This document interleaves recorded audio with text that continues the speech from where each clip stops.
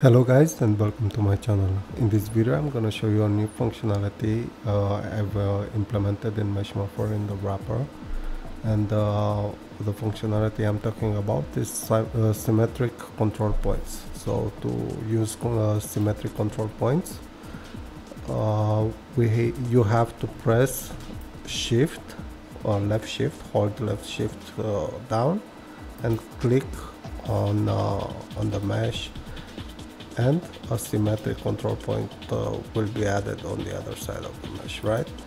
So first let's test the result without any control point, so we can see how we influence the mesh, the wrapping of the mesh with them, right? So let's pick a new morph target name and let's hit OK.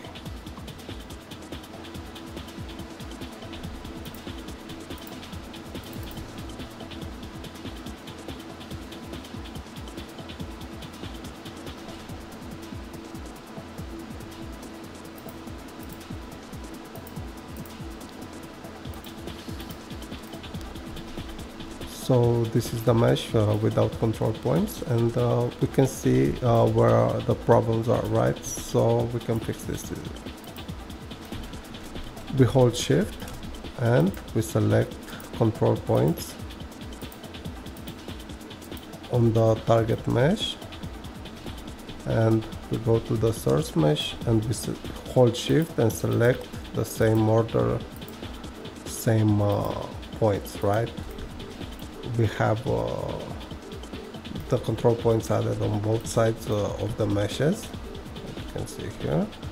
And let's go back, and well, we need to add some control points to the wrist, right? So we will add 2 more here, and we will go to the source mesh and add again 2 more here, kind of like this should work, right? You don't have to be precise, but you have to pick the right point basically, right? So let's test it out. Let me check again. The chin, I remember, is, yeah, we can fix this.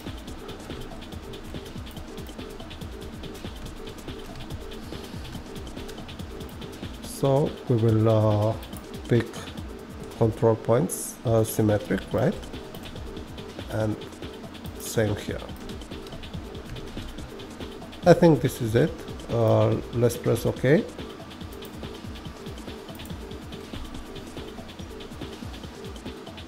Okay, the morph target has been created, and let's check it out.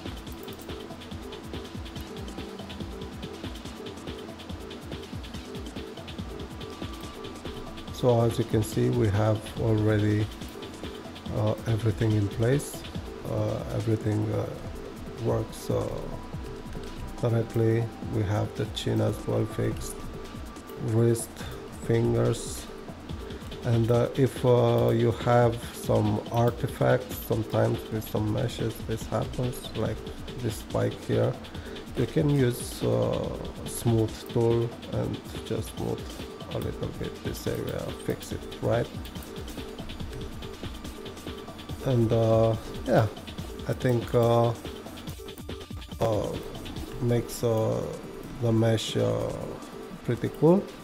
And if you see this flicker, just restart the engine. I don't know, sometimes it happens.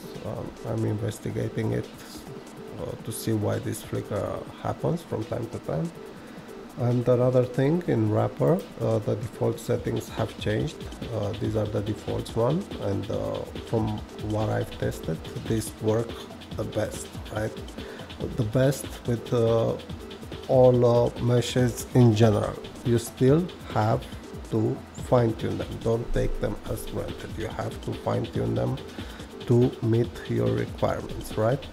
So I further improved a little bit the wrapping algorithm, so we have better results, better precision, and yeah, this update is available right now on meshmorpher.com. It will be available on the marketplace website, but on the marketplace the updates take a lot longer to be pushed. So if you purchased on the marketplace, just wait for it, right?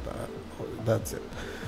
So for this video, I think we settled everything, and yeah, don't forget to like the video, don't forget to subscribe, and see you around. Bye.